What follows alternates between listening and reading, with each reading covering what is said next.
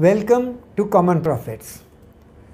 Today we will discuss the genetics of the Exodus.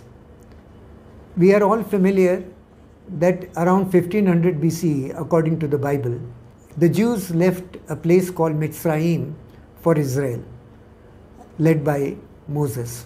The conventional view is that Moses led this exodus from Egypt to Israel. But we have been proposing that such was not the case, and Moses actually led the exodus from the Indus Valley or India to Israel. The Bible does not mention Egypt at all. Bible mentions a place named Mitzrayim, from where the exodus took place. Whether this Mitzrayim was located in Egypt or India has to be decided based upon evidence. It cannot be assumed that Mitzrayim is either Egypt or India. After the Exodus, in the 10th century, King Solomon built the first temple. Now this temple was destroyed in 586 BCE, and after its destruction, the Jews were taken to Babylon and where they were enslaved. After King Cyrus came to power, he allowed the Jews to go back to Jerusalem. But at this time, many of the Jews did not return to Jerusalem. They decided to go to other places. Among the places, one place was India. And some of the Jews from Babylon, they appear to have come back to India from where they had originally started. But they had forgotten their original roots in India by this time. So to them, the India was a new place where they had come. Abraham Benhur has tracked the cemeteries of the Jews from Israel to India. And you can see these pictures from, he calls these dolmens. These dolmens were there in Golan Heights in Israel, then in southern Russia, then in Sindh, and then in central India in Ranchi in Jharkhand. He gives a number of other photos throughout the route, but I am giving only the four prominent ones here. So the picture is around 1406 BCE, the Jews left India for Israel. Around 586, they came back to Babylon after the first temple was destroyed. And then after Babylon, some returned back to Israel and others spread across the world, and some came back to India.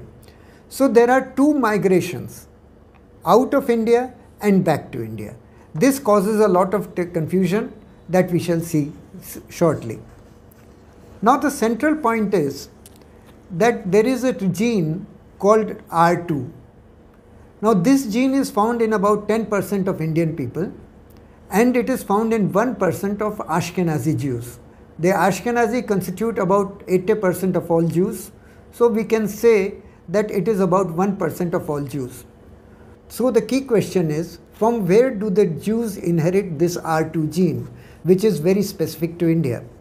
Sahu, in a study of 2006, points out that the R1A gene, which is similar to R2 gene, is concentrated very much in central India, and as one goes west, the color you can see in this slide becomes lighter and lighter green, which indicates lesser percentage of R1A or R2 genes.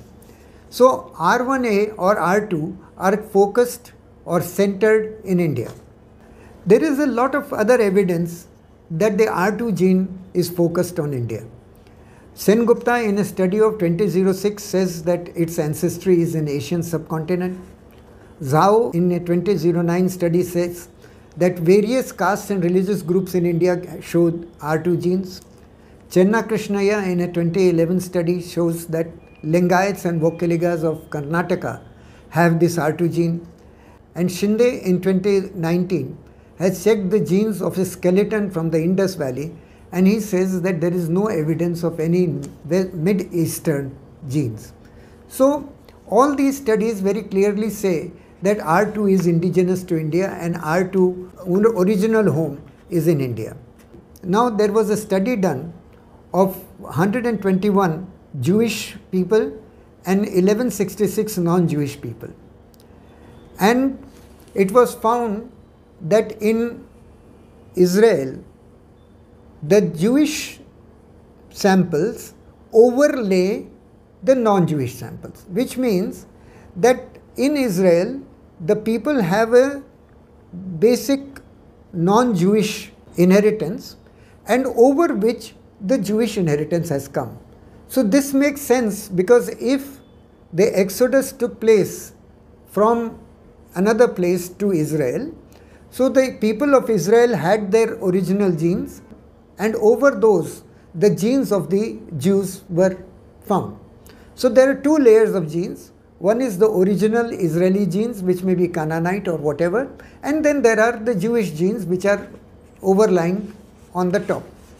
Now the very interesting part is that the same study says that the Jews in India, their genes do not overlie the Indian genes. Now please try to understand this.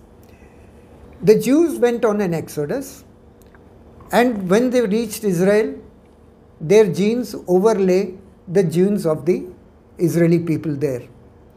But when those same people came back to India, as I have shown earlier, the first temple was destroyed, and after they migrated all over the world from Babylon. So when some of them came back to India, their genes do not overlie the Indian genes. So that means that they have the same genes as the Indians. Now how is that possible? Because if the Jews had come from Egypt to Israel, from Israel to Babylon, and from Babylon to India, then the Egyptian genes should overlie that of Indian genes. But the studies show that the genes of the Indian Jews are same as the genes of the Indian people.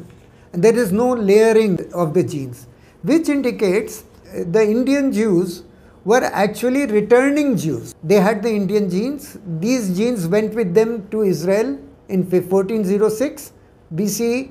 They came back to 586 BCE to Babylon, and then they came back to India. So as a result, because it is like returning home, therefore there is no difference in the genes. Now the question still remains, why should we focus on R2 genes, which is found only in 1% of the Jews? In this chart, we can see that if we start from the 10% Jews in India, only in 4 generations, if they marry with non-Jewish people, only in 4 generations the percentage of R2 gene will come from 10% to 5, then to 2.5, and then 1.2% genes.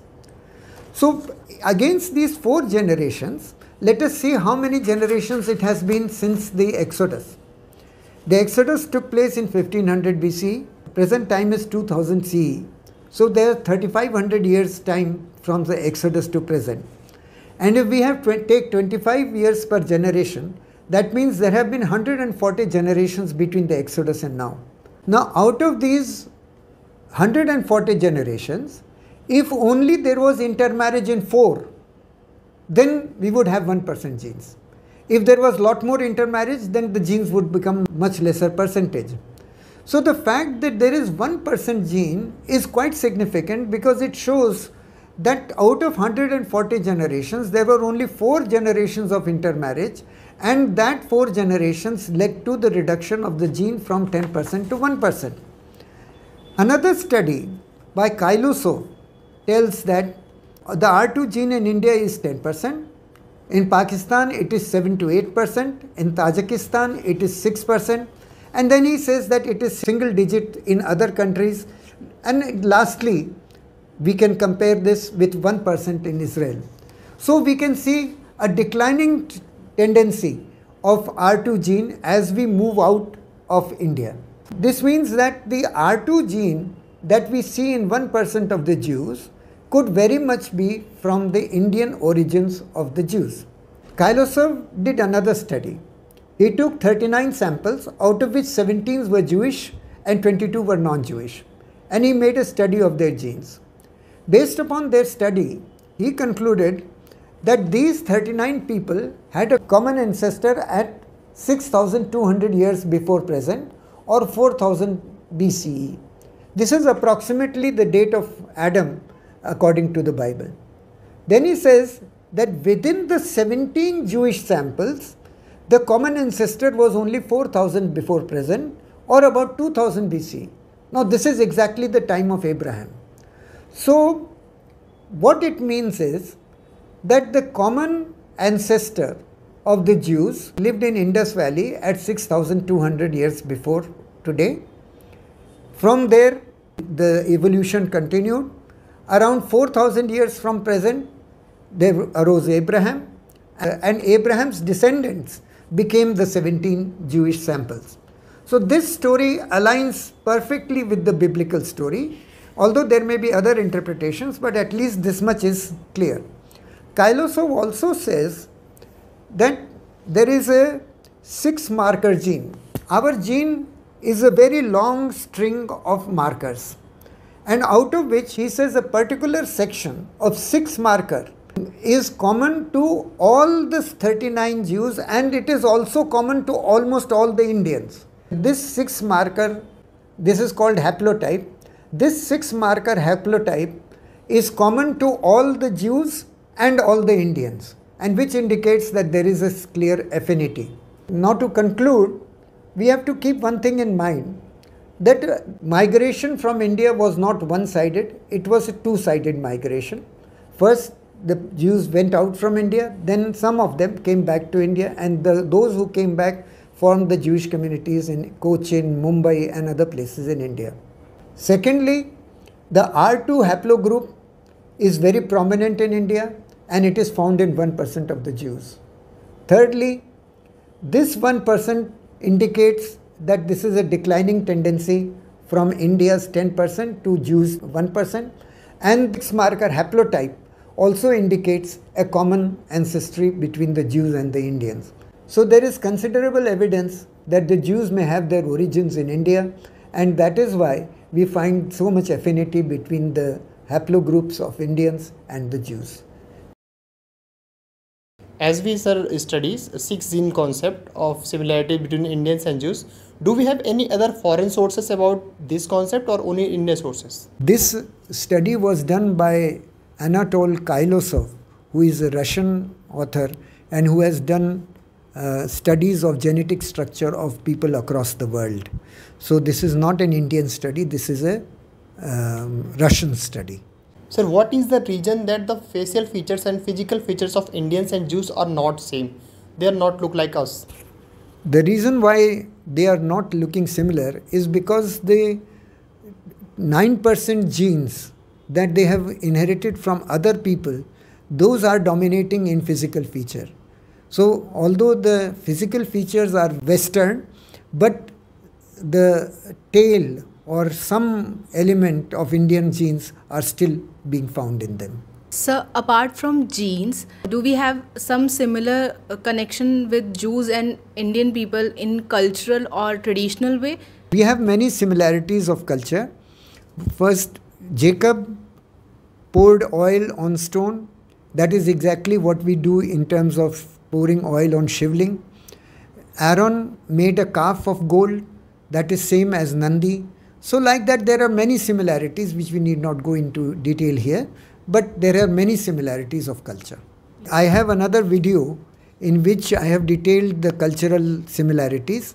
If you want, you may kindly click on this link and you can go on to that video and see the cultural similarities. Thank you. I hope you liked the video. Please do not forget to like and share this video, and please note that the references I have given in this video, you can find the full references in the description, and we are happy to receive your critical comments, for which we shall be ever grateful. Thank you, and I hope to see you again.